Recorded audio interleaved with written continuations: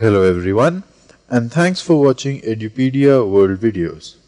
This is the second video for the topic of linear algebra, and we'll move into a little bit more of the advanced formulation of linear algebra. What we learned last time was that we could generalize the notion of vectors, and if we included certain rules for the operations vector addition and scalar multiplication, we could have a new definition for vectors which was a superset of the original definition. One of the examples I took for the new definition of vectors was column matrices. Let's say you have 2, 3 and 7, and let's say you have another one 6, 1 and 4. These can be added according to the familiar rules of vector addition, can be multiplied by a scalar according to the rules of scalar multiplication, and so these column matrices form vector and a vector space. For the inner product, we need to define that so that these form the familiar rules, and the inner product between these two vectors would be defined as, if this is alpha and this is beta, then alpha inner product with beta would be, we would take the transposition of this, and then it would be 2, 7 and 3 multiplied by this. So we would have 2 into 6 plus 3 into 1 plus 7 into 4, which basically would be 2, 3, 7 multiplied by 6, 1, 4. And it's not just a coincidence that I kept using column vectors as an example of the vector space, because column vectors essentially are quantum mechanical states. They are quantum mechanical states for the finite dimensional cases, which we did in infinite square well and harmonic oscillator, where you have a finite number of basic states and you can form a state as a linear combination of them. And another important thing is, whenever you have a column matrix and you multiply it by an actual matrix, let's say you have 2, 1, 3, 6, 1, 4, 7, 2, 9, and you multiply it by 3, 1, 7, you get another column matrix. So when you multiply a column matrix by a matrix that is a square matrix, you get another column matrix. And this multiplication of a column matrix by a square matrix is what in the quantum mechanical formulation is the measurement. This would represent the state, and when you multiply it by a matrix, you're basically doing a measurement, or you're operating on that state, and it gives you a new state. So this is the relationship between quantum mechanics. We'll explore that once we do the formalism of quantum mechanics. But this should tell you why the study of matrices is important, because a matrix refers to measurement, or what in the language of quantum mechanics and linear algebra is called the linear transformation.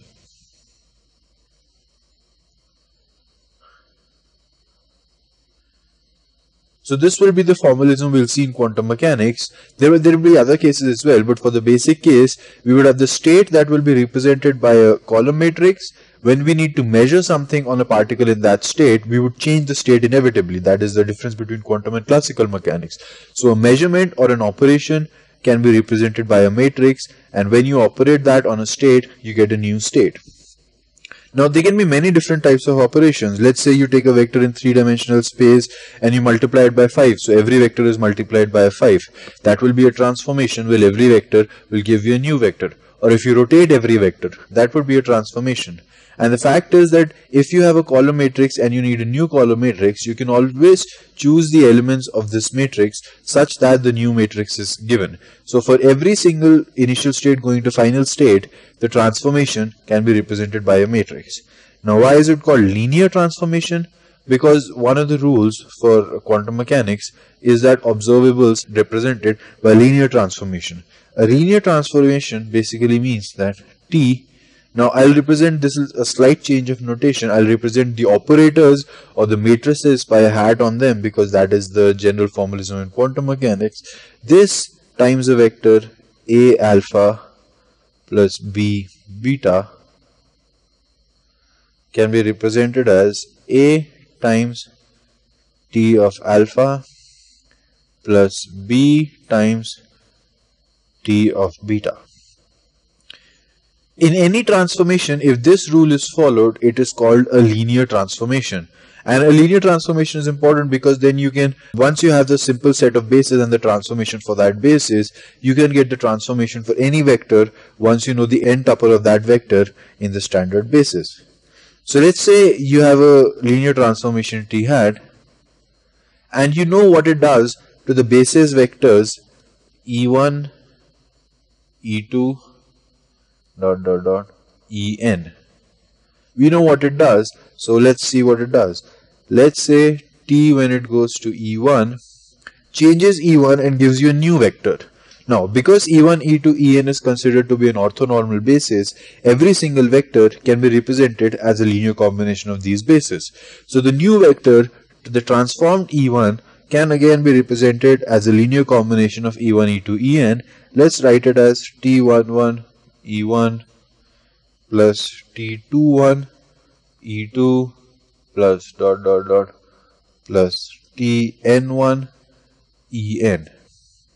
And then you would have T going on to E2, and that would give you T12 times E1 plus T22 times En plus dot dot dot plus Tn2 times En. And you get the result like that for every basis. So T times En will be T1n E1 plus T2n E2 plus dot dot dot till Tnn En. So let's say we know the terms T11, T21, T12, T22 and so on.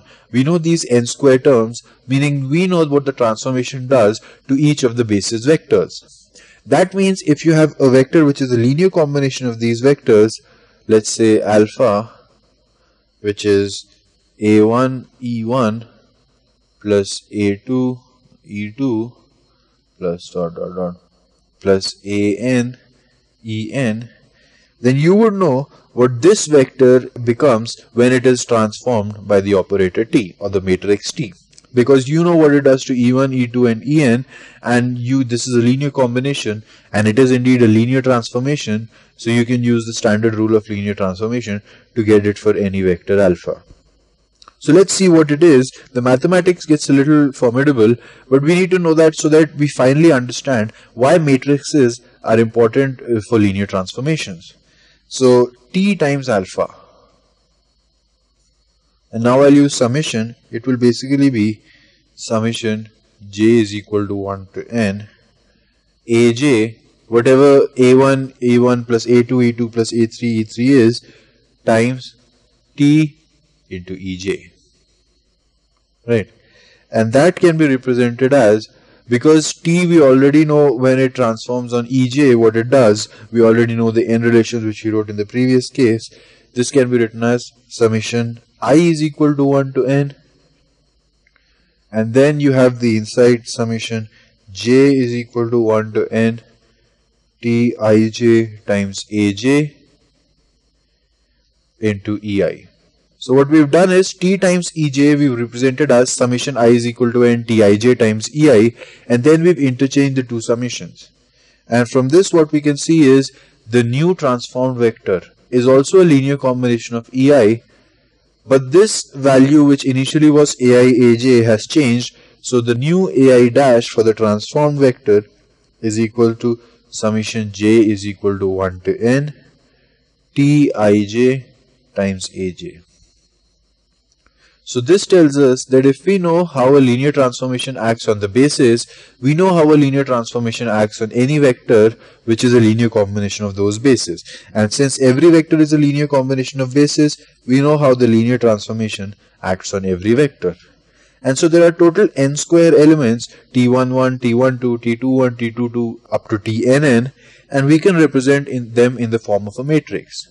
So T can be represented as T11, T12, T1n, T21, T22, T2n, and Tn1, Tn2 till Tnn. But there's another reason we can represent a matrix like this, because there are many advantages to matrix formulation, because we already know how the arithmetics of matrix works.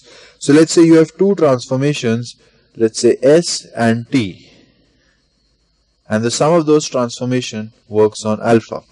You can simply write it as S of alpha plus T of alpha, right? Because it's a linear transformation. And so these two sums will basically be the sum of each of these components. So when you have transformation U, which is, let's say, S plus T, then if you know the matrices for S and T, you know the matrix for U, which is basically given as Uij is equal to Sij plus Tij.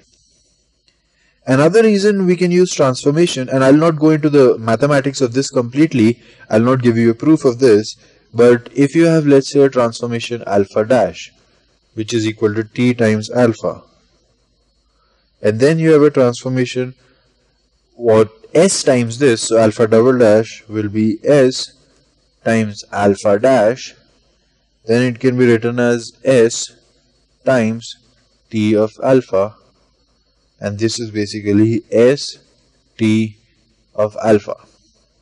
Right. Now if you write this in terms of summation and actually calculate what this comes out to be, you will see that S T will give you the thing which you get by the rules of matrix multiplication. Essentially what you'll get, this will be equal to U, which will tell you that Uik is equal to summation j is equal to 1 to n Sij Tjk, which means the ith row and the kth row, you just take the product of them, and this we know is the standard rule for matrix multiplication. So this once again gives you a real benefit of using matrices as linear transformations. If you take a vector alpha and you transform it with T, you get alpha dash, and you do another linear transformation S, then it is the same as doing the transformation S into T, where S into T is basically the matrix multiplication of the matrix S and the matrix T. So what we've done, all of this culminates into one small result, which is what we've been looking for so far. When you have alpha dash, that is equal to T times alpha, that can simply be represented as the vector A dash is equal to T times the vector A. And now these were two vectors and this was a linear transformation. Here this is a column matrix, this is a column matrix, and this is a standard square matrix. So what we've done is, whenever we have the vectors which are represented by row and column matrices, the linear transformation will be represented by a square matrix. When you have two transformations in succession, the net transformation will be consistent with the rules of matrix multiplication. If this wasn't true, everything would crumble and we would not be able to formulate the mathematics based on matrices. So essentially, the language of linear algebra in quantum mechanics is matrices and column vectors. So now our task would be to learn a little bit more about matrices. I'll just quickly give you a few definitions of matrices which you probably know. The first is the transposition of a matrix, which is represented as T transformation. Or if you look at the matrix A, then A transposition is basically, in A you would have A11, A12, A13. Here you would have A11, A21, A31 till AN1, and here you would have A12 till A1n. You already know what this is. You basically reflect the vector about the main diagonal. If you have vector instead of a matrix, or represented like this, and this is equal to A11, so A1, A2 till AN instead of a square matrix, then the transposition will be a column matrix A1, A2 till AN. So for a row matrix, the transposition is a column matrix. For a square matrix, the transposition is reflecting it about the main diagonal. And the definition of a square matrix is symmetric if A is equal to A transpose. Of course, that can only happen for a square matrix, not for a row or column matrix, and it is called antisymmetric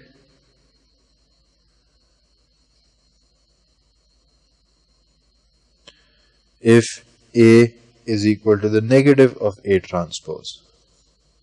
And this will again come in use later, because I just told you that linear transformations can be represented by matrices, but if the matrix representing a linear transformation is symmetric, then it is a special type of a matrix which represents an observable. So the theory of linear algebra ultimately boils down to matrices, and so you need to know the definitions for matrices quite well. Then you can have the complex conjugate of a matrix A star, which basically will be A11 star A12 star, and so on till A1n star, AN1 star, and here you'll have ANN star. And if you have a vector like this, then A star will simply be A1 star, A2 star till AN star. And remember, another big difference between what we are doing now and what you've done in vectors in previous classes would be there the scalars which were associated with vectors were always real numbers. Now the scalars A1, A2 and 3 can be complex numbers as well. And finally you have a combination of these, the combination of the transpose and the conjugate, which is referred to as the Hermetion. And this is the thing that is of most use when it comes to the quantum mechanical linear transformation, and a Hermetion is basically the transpose conjugate.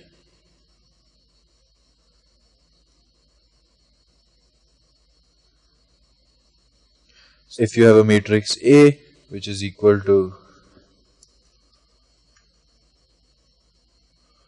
A11, A12, A1n, A21, AN1, ANN, then the Hermetion is represented by a dagger. This is called a dagger, and this is basically first you transpose it and then you take the complex conjugate.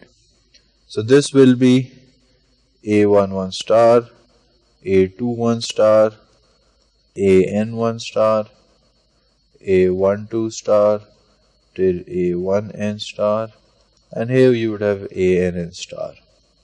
So the Hermetion is basically the transpose conjugate. That means you take the transpose and then you take the conjugate. And then a matrix is referred to as a Hermetion matrix if A is equal to A dagger, and a matrix is referred to as a skew Hermetion matrix if A is equal to minus A dagger. And what we'll see once we get to the formalism of quantum mechanics is every single observable, every single thing that you can observe like position, momentum and so on will be represented in terms of Hermetion matrices. Not just matrices, but they would have to be a special kind of matrix for Hermetion matrices. Now there are a couple of other definitions when it comes to matrices which are important. The first is the commutator. And this is something we've already seen for operators when we did quantum mechanics. Now we see it in terms of matrices. The commutator of two matrices S and T is basically ST minus TS. And we need the commutator because matrix multiplication is not commutative. ST is not equal to TS. So this will be the difference between them. Then you have the rules for the transposition and Hermetion. If you have S and T and you take the transpose of this, that will basically be T transpose S transpose. And if you have S multiplied by T and you take the Hermetion conjugate of this, once again it will give you the same result, T Hermetion conjugate times S Hermetion conjugate. So you have to take them in reverse order. Then you have what is called the unit matrix. Now this is where some students make a little bit of a mistake. They think of it as a matrix which has 1 everywhere, but it's not true. It has 1 on the main diagonal and 0 everywhere else. And the reason that needs to be true is that only then when you multiply a unit matrix by a row vector, you get the row vector itself. If you take it to be 1 everywhere and you multiply it with the row vector, you will not get the row vector itself. So this is essentially the identity matrix. So this completes most of the mathematical formulation that we needed for quantum mechanics. But now what is left is the bread and butter of quantum mechanics, the way you actually solve problems. And that is one of the most important concepts in matrices and something you've probably seen before, eigenvalues and eigenvectors.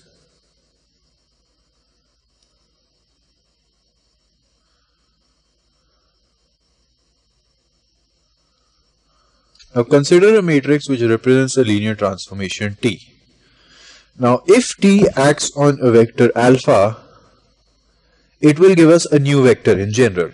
But there might be certain specific values of alpha for which the new vector, when you apply this linear transformation T, is a linear multiple of the original vector. So it is, let's say, lambda times alpha. This situation is called the Eigine vector equation, and alpha for such a linear transformation is called the eigenvector, and lambda is called the eigenvalue. So for most matrices these values exist, a certain vector for which when you multiply the matrix by that vector, all you get is a linear multiple of that vector. The importance of these will be seen. Right now we'll just try to solve the mathematics of this. So what we do is, this can be represented as, if you take it to the left side, T minus lambda I, where I is the identity matrix or the unit matrix, alpha is equal to 0. Right. Now if we write it in terms of the matrices, vectors, this alpha can be represented as a column matrix A, and T minus lambda I times the matrix A, this is a matrix, this is a vector, is equal to 0. Now the equation for this is an equation such that the determinant of T minus lambda I is equal to 0, because that is the only way you can get a non-zero value of A, yet this result being true, if the determinant of T minus lambda I is 0. And what is T minus lambda I? It will be equal to T, and lambda I will be lambda times the unitary matrix, which is lambda on every value of the diagonal. So T minus lambda I is basically T11 minus lambda, T12, T13 and so on, T21, but here you'll have T22 minus lambda and so on, and finally you'll have Tnn minus lambda. So it will basically be the same matrix T, except every single diagonal element will be subtracted by a value of lambda.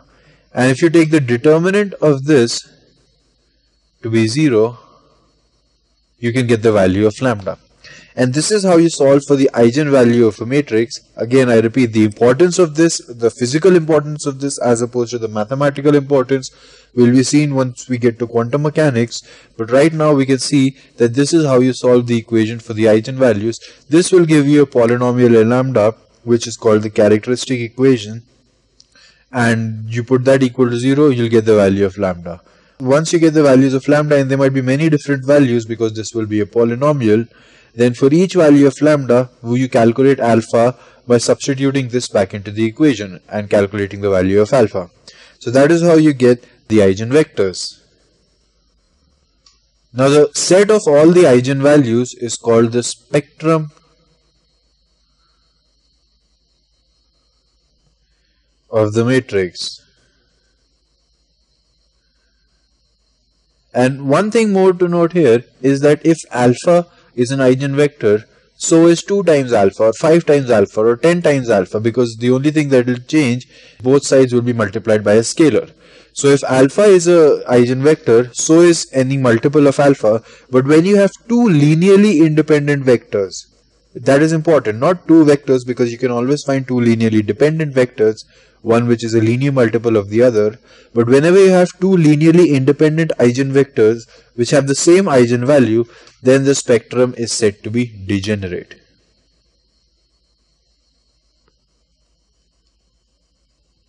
So calculating the eigenvectors and eigenvalues is quite simple. If you have the matrix T, you just write the equation T times the eigenvector alpha is equal to lambda times alpha. You take this to the left side, and the only solution to this possible equation is the determinant of T minus lambda I is 0.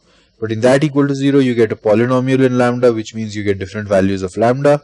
For each value of lambda, you can calculate alpha itself.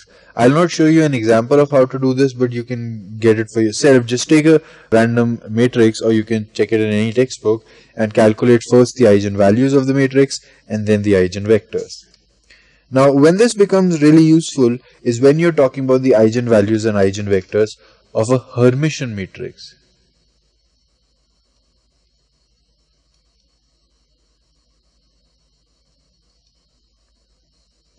So Hermitian transformations or Hermitian matrices have this property that if you have alpha with t times beta, this is basically the inner product of alpha and t times beta, then it can either be represented as alpha times t beta, or it can also be represented as t dagger times alpha inner product with beta.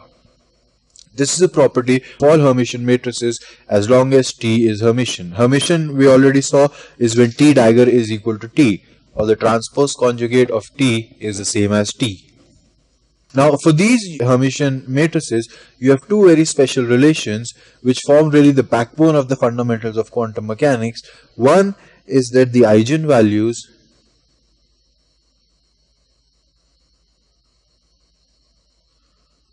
of a Hermitian matrix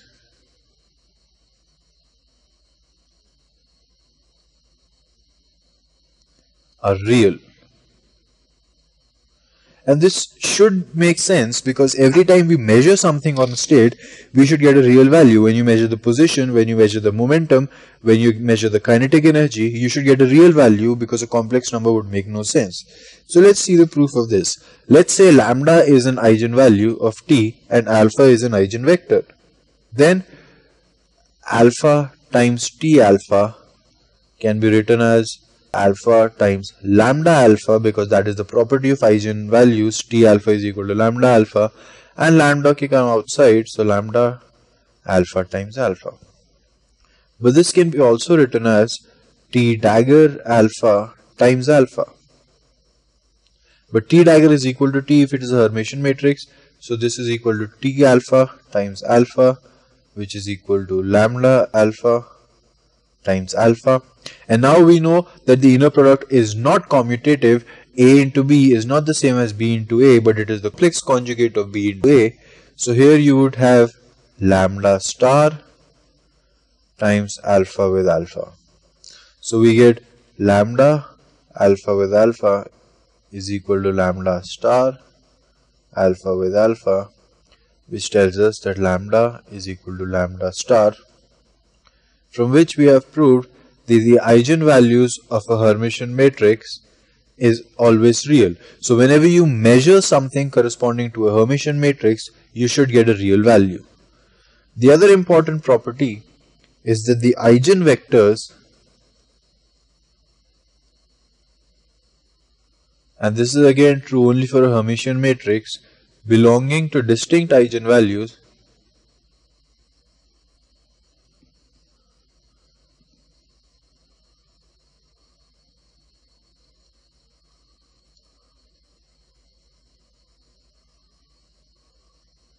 are orthogonal.